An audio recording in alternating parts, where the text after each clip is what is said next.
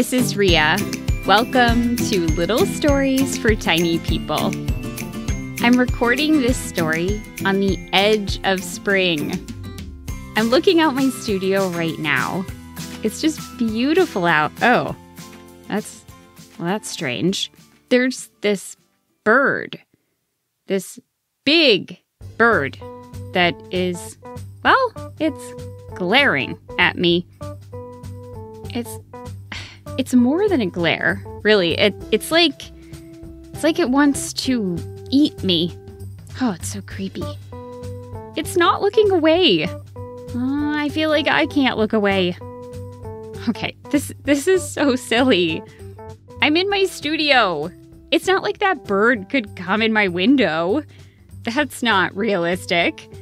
Okay, you know what? Let's just get to the story. The sooner I'm done, the sooner I can leave. It's called The Bird and the House. Take it away, Bowie. Remember, there are no pictures. You have to imagine the pictures in your mind. You can imagine them however you want. Okay, here we go.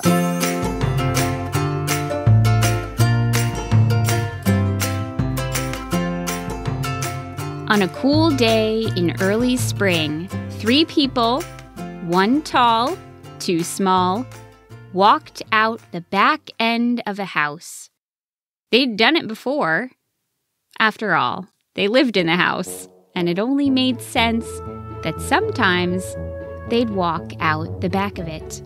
But what seemed different that day, different than the other times they'd walked out the back door, was their clear sense of purpose. They were on a mission. Their footsteps were careful, controlled. They were the kind of footsteps that usually led them out the front end of the house. Backyard footsteps were not careful. They were fast and wild and paired with laughter. They were stomps through the yard, splashes through mud, leaps onto the tire swing suspended from an old oak. But that day, in early spring, those people used front yard footsteps out the back. And it was those slower, measured, out-of-the-ordinary footsteps that caught Finch's attention. Finch was perched in a red maple tree in the yard. She landed on that branch on that red maple tree for a little while each day. From her perch, Finch had a nice view of the house. She could see well into the room at the back of the house, with its couches and the one big, colorful pillow that seemed to travel the room, always in a different spot when Finch glanced over. There was a cat inside the room, behind glass. She knew it was glass because one day she'd watched in horror as a bird, mindlessly singing to itself as it flew, La la la la la la la. La la la la la. La la la la la la la. smacked right into it. There were a few terrible moments when the bird lay motionless on the ground. Finch held her breath. She could hear the cat meowing inside the house. The small people appeared, pointing their little fingers at the fallen bird, their eyes wide.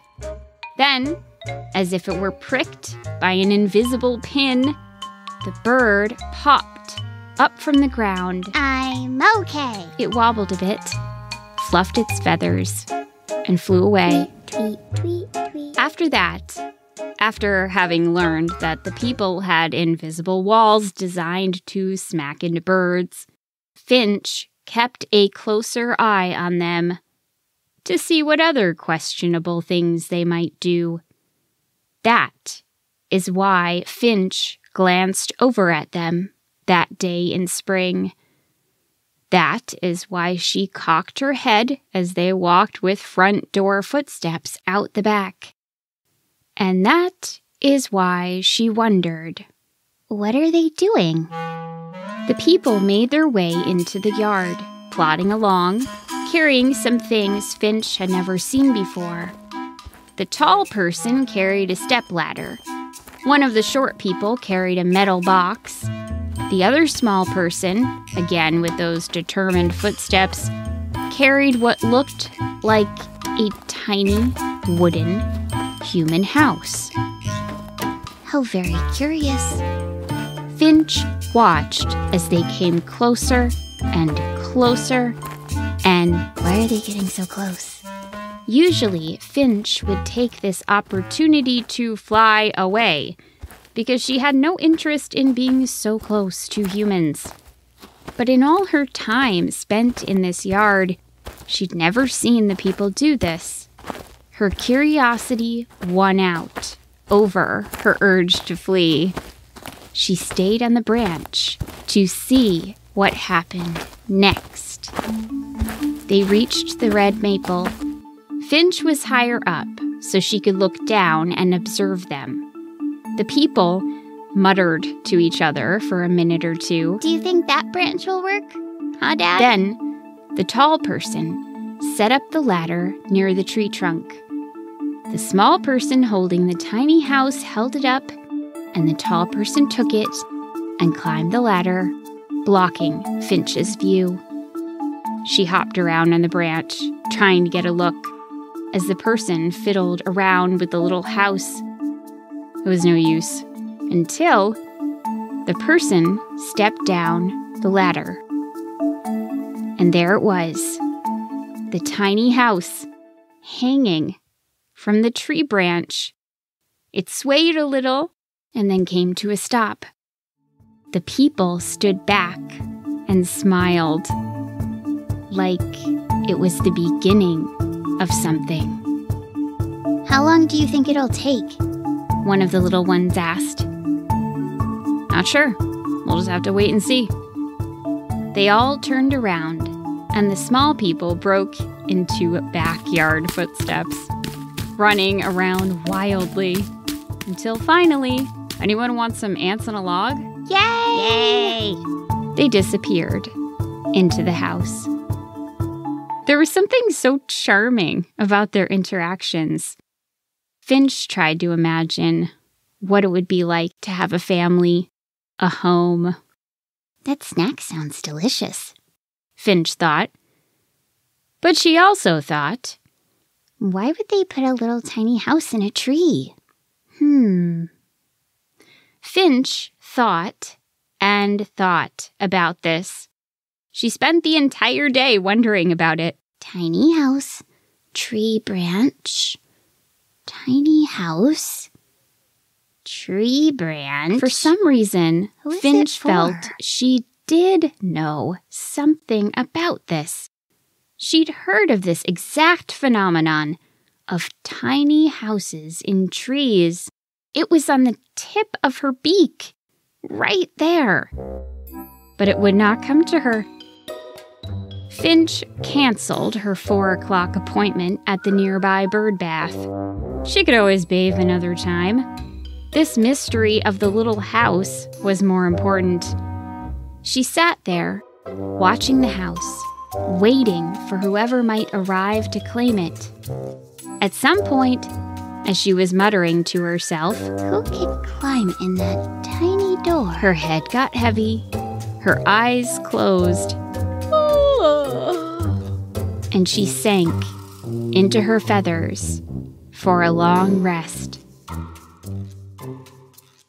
She woke with a start the next morning. She heard some calls from birds she knew around the neighborhood. She heard some trucks in the distance.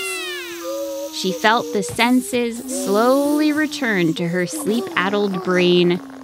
And then, with a jolt, she sat up straight, eyes as wide as they could be. It came to her. She knew, without a doubt, who that little house was for. She looked down at it, swaying lightly in the morning breeze. How could she be so silly? It could not have been more obvious. It's interesting how a full night of rest can bring forth crystal clear answers that were so frustratingly out of reach the day before. Finch fluffed herself and sat up with a new sense of authority. And, as if that sense of confidence radiated from her, filling the air around her with an irresistibly attractive quality, a chickadee landed just next to her at that very moment. Hi! Oh, hello, Finch said, sitting up straight, basking in her secret knowledge about the little house. She figured they'd chat a bit, circling around in conversation until landing lightly on the topic of the small human structure on the branch below. The chickadee apparently had other ideas. look at that little house down there. I wonder if it's a house for... Time seemed to slow down as Finch processed what the chickadee was about to say. She couldn't let all that important thinking she'd just done go to waste. She had to be the one to share the secret knowledge about the little house. Bugs. Gnomes, Finch blurted. There was a moment of silence, and Finch realized she had said gnomes rather loudly. She also realized the chickadee had said bugs and not gnomes. There had really been no reason for Finch to interrupt her in such an abrupt way. She felt the heat of embarrassment blossom beneath her feathers and creep upwards around her beak. Gnomes? The chickadee said, at last, cocking its head to the side. I thought maybe it was for bugs. It's a house for gnomes, Finch said. Okay. Gnomes. Gnomes. Gnomes. Hey, what are gnomes? Finch felt the slightest bit of satisfaction. Okay, maybe a little more than the slightest bit, at being able to share her small amount of expertise on gnomes. Gnomes are tiny little human people. They walk on 2 feet, wingless, featherless.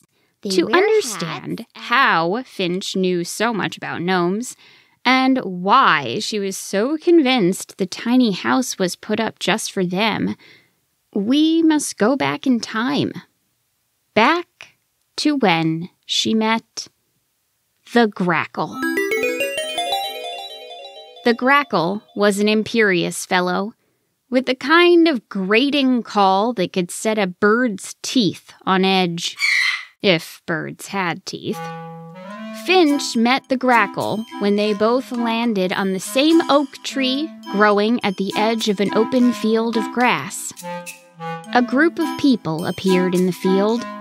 The people started running around, tossing something between them. A frisbee, the grackle murmured. Excuse me? Oh, did I say that out loud?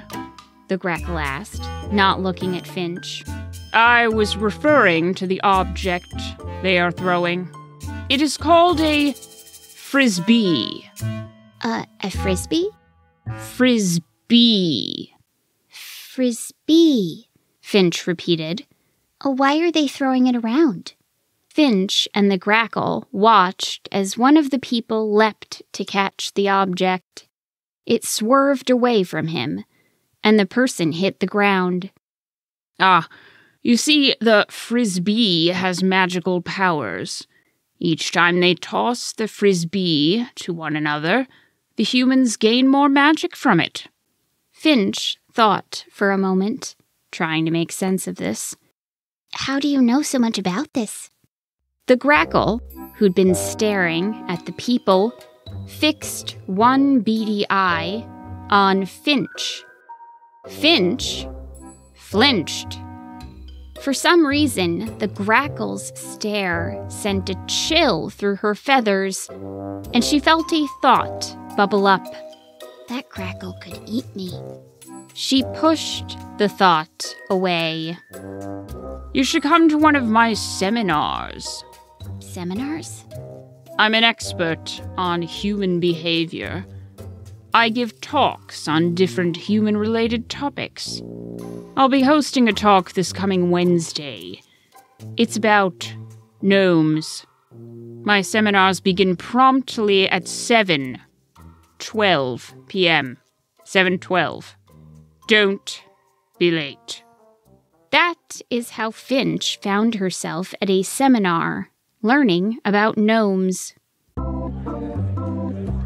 Gnomes are small in stature, no more than 7 sparrows' beaks tall. What? They wear pointed hats. Pointed hats? Some have beards. Oh my. Many wear boots with buckles that only their tiny opposable thumbs could manage to operate. Oh my goodness. Wow. They are a type of human person. Can't be, can Like they? humans, they have useless, featherless arms. They live in 3 types of dwellings. Underground in burrows, So fascinating. in the basements of human houses, I have to write this down. or, and this is by far the most relevant to us birds, they sometimes live in tiny wooden houses, in trees. Trees? Like every other bird in the audience, Finch was captivated by the grackle. Professor Grackle, why have we never seen these gnomes? Yeah, I've never seen one. I've seen one once. Actually, I think that was a naked mole rat. The grackle sighed as if it were very tiresome to have to explain such simple matters. They hide. Any of you could eat a gnome. Oh my. They are small and tasty. They taste like lemon cookies. The grackle's eyes gleamed as they roved the audience. They dare not be seen by birds, and they are very good at shielding themselves from you. If you wish to see them, you must be very patient, and you must wait for many Finch hours. was enthralled. She sat through the rest of the presentation. Make sure to join me for my next talk on the subject of the smell of human feet, entitled, Why Humans Wear Footwear.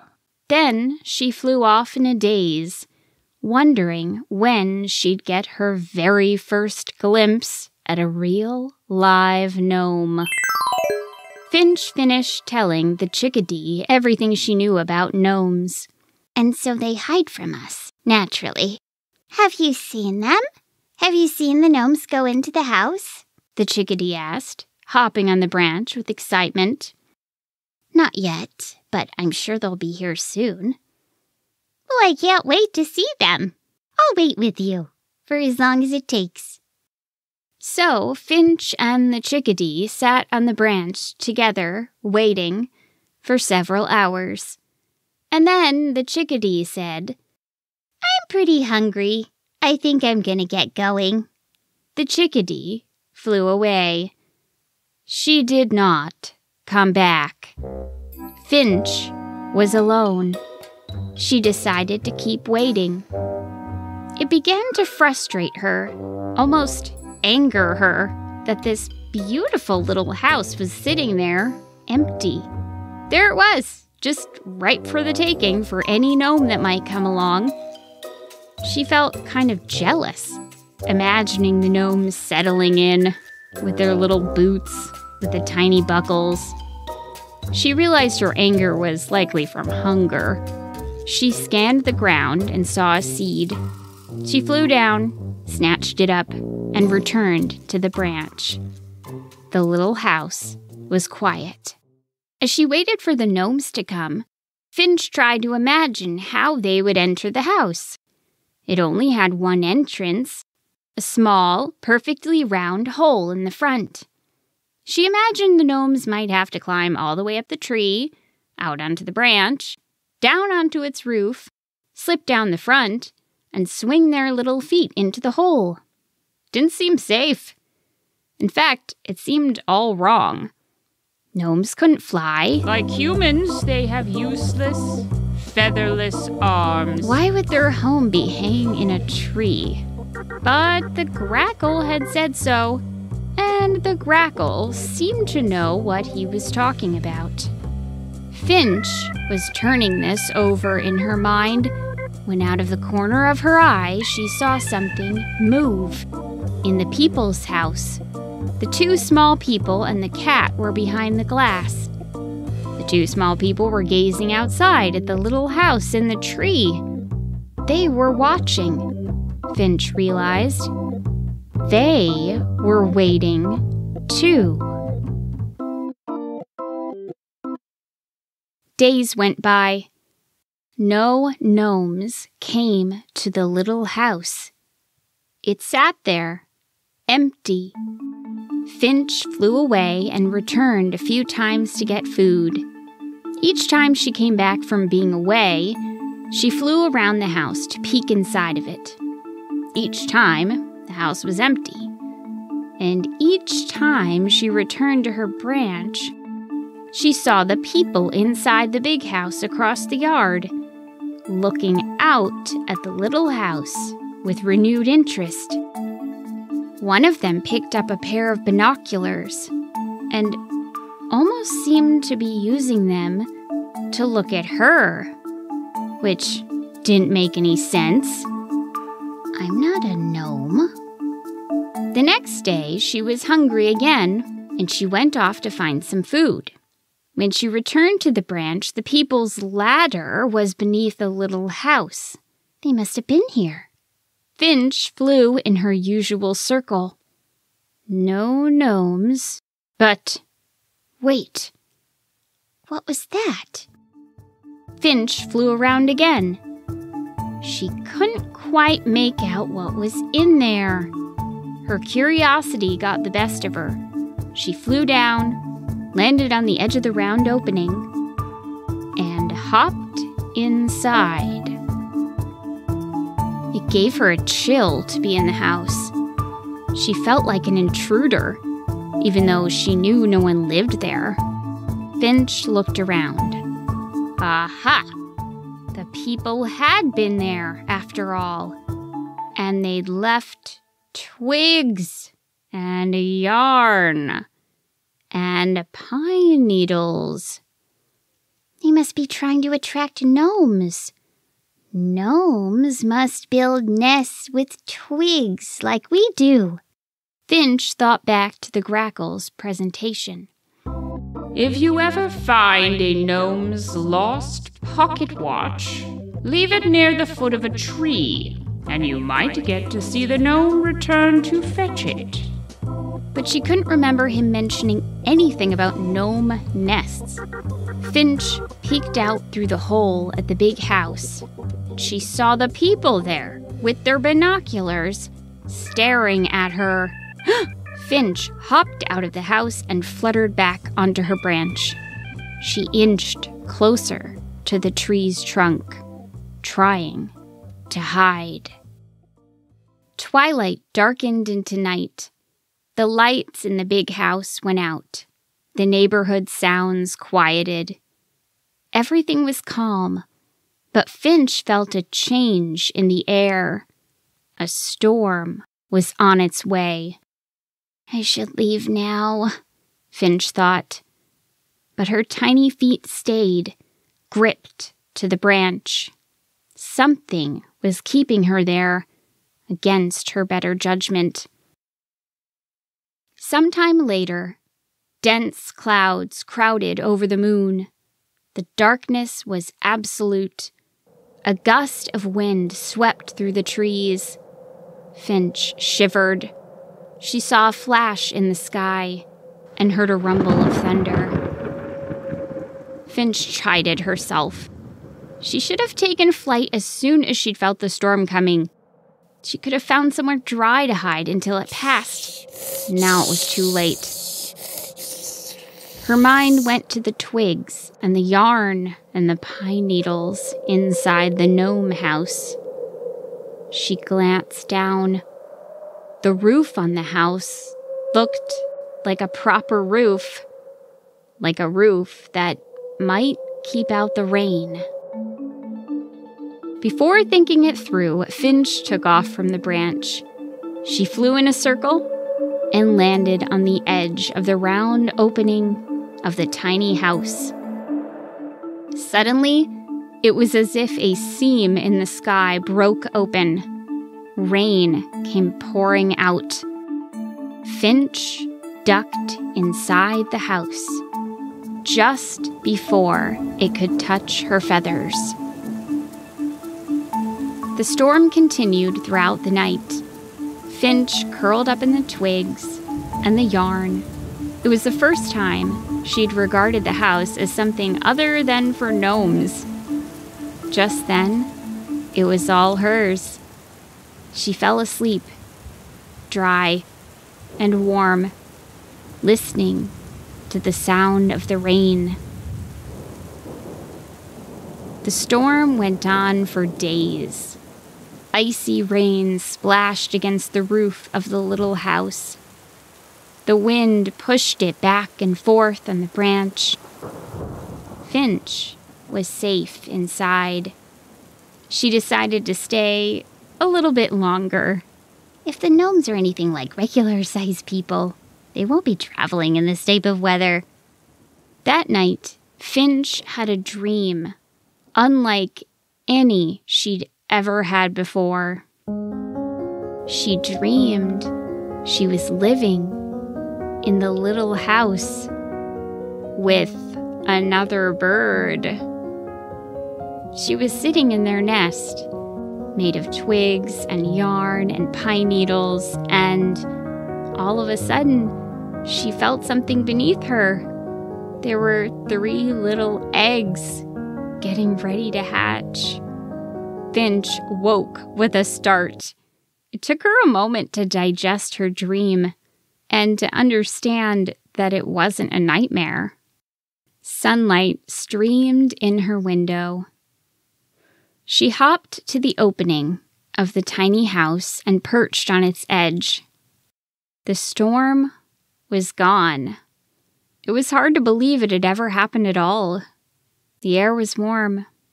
The change in the weather, from icy rain to sun-drenched warmth, was jarring. But somehow it felt right to Finch. In the same span of time, she'd gone through her own change. She'd found a home. The word fell out of her beak, unbidden.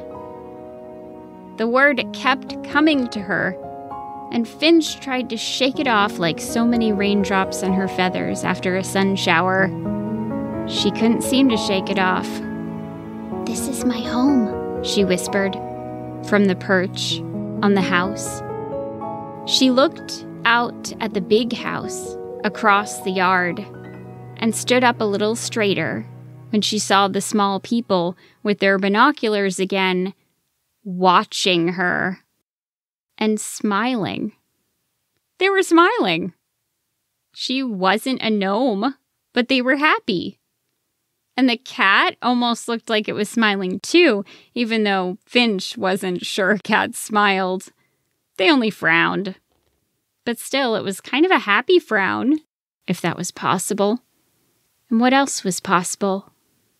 Was it possible these humans accepted her as a temporary replacement for gnomes? Was it possible they would allow her to live here as long as it was available? Finch thought of the dreams she'd had, of the eggs about to hatch. It gave her a warm feeling.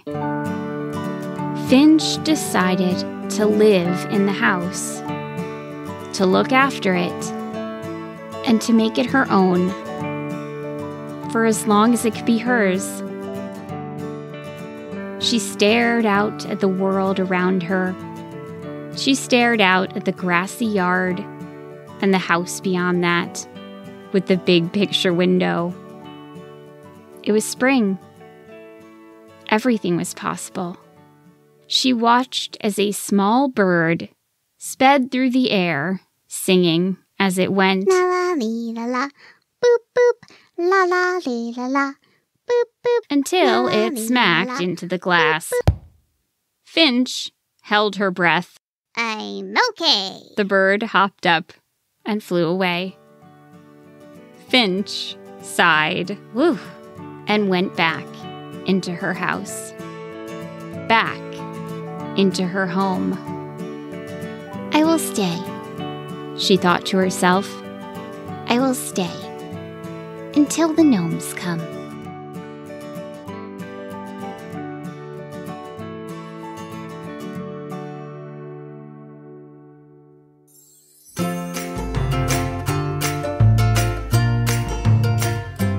Okay, so a quick update on the bird that, the one glaring at me.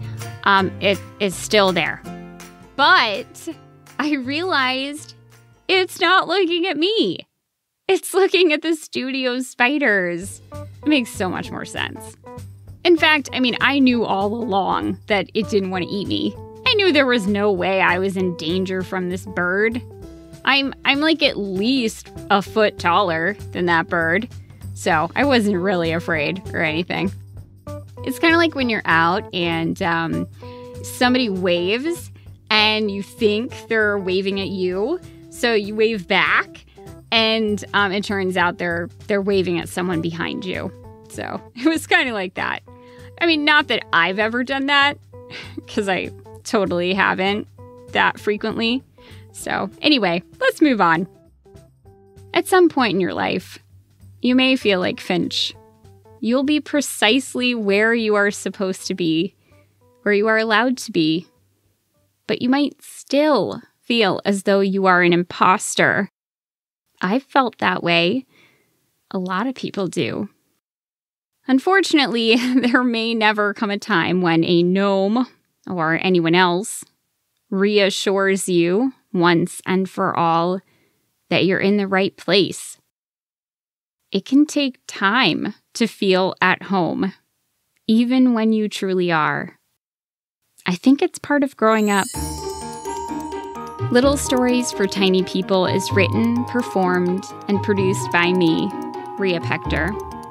Peter Kay, my in-house tech director, puts my stories on the internet for all of you to enjoy. Big thanks to BOWIE for the super important reminder message at the beginning.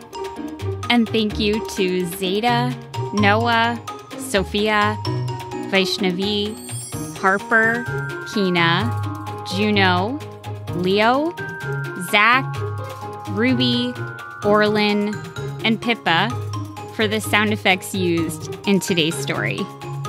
If you loved this story, please share it with all grackles with questionable expertise, any gnomes living in your basement, and your friends who just might need a good story. And thank you, as always, for listening in.